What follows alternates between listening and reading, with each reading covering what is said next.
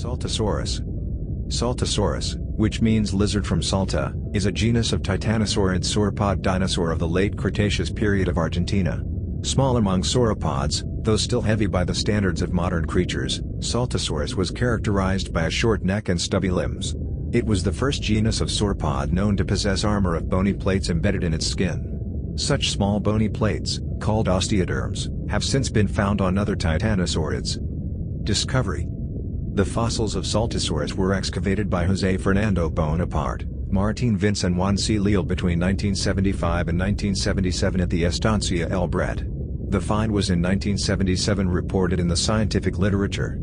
Saltasaurus was named and described by Bonaparte and Jamie E. Powell in 1980. The type species is Saltasaurus loricatus. Its generic name is derived from Salta province, the region of northwest Argentina where the first fossils were recovered.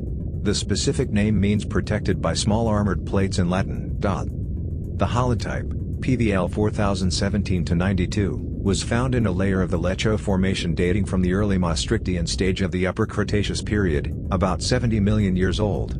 It consists of a sacrum connected to two ilia. Under the inventory number PVL 4017 over 200 additional fossils have been catalogued. These include rear skull elements, teeth, vertebrae of the neck, back, hip and tail, parts of the shoulder girdle and the pelvis, and limb bones, plus various pieces of armor. These bones represent a minimum of 5 individuals, 2 adults and 3 juveniles or subadults. Currently the only recognized species of Saltasaurus is S. loricatus.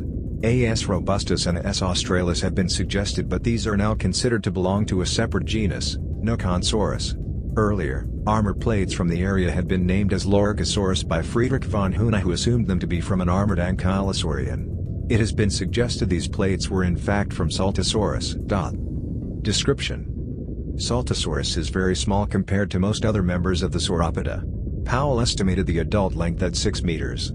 In 2010, Gregory S. Paul estimated the maximum length at 8.5 meters, the weight at 2.5 tons. However, Donald Henderson in 2013 estimated the animal at 12.8 meters, 42 feet, in length and 6.87 tons, 7.57 short tons, in weight.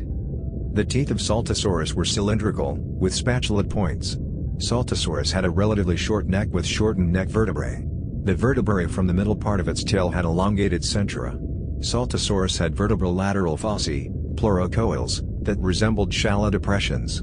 Fossae that similarly resemble shallow depressions are known from Malawisaurus, Alamosaurus, Aeolosaurus, and Gondwana titan.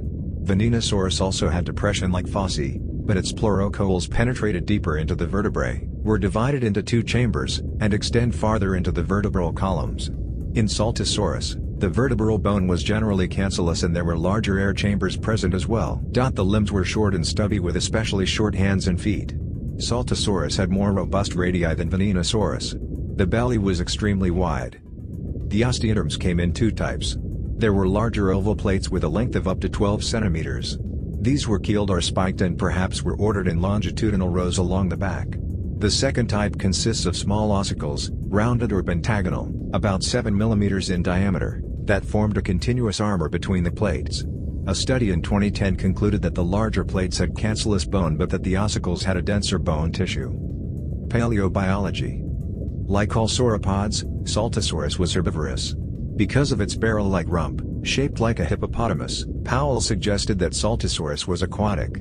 Despite its small stature, Saltasaurus was still graviportal like other sauropods, meaning it could not run because its hind limbs had to be held straight at the load-bearing phase of their walking cycle. Powell assumed adult individuals were protected against predators by their body armor, while juveniles were protected by the herd as a whole. In the Cretaceous period, sauropods in North America were no longer the dominant group of herbivorous dinosaurs, with the ornithopod and ceratopsian dinosaurs, such as Edmontosaurus and Triceratops, becoming the most abundant, this being most evident by the late Cretaceous epoch. However, on other landmasses such as South America and Africa, which were island continents much like modern Australia, sauropods, in particular the titanosaurs, continued to be the dominant herbivores. Saltasaurus was one such titanosaur sauropod, and lived around 70 million years ago. When it was first discovered, in 1975, it forced paleontologists to reconsider some assumptions about sauropods, as Saltasaurus possessed crocodile-like armor, osteoderms, 10 to 12 centimeters, 4 to 5 in diameter. Previously, it had been assumed that size alone was sufficient defense for the massive sauropods. Since then, paleontologists have investigated the possibility that other sauropods may also have had armor, for example, Laplatosaurus. A new discovery, from another formation, may shed light on the nesting habits of Saltasaurus.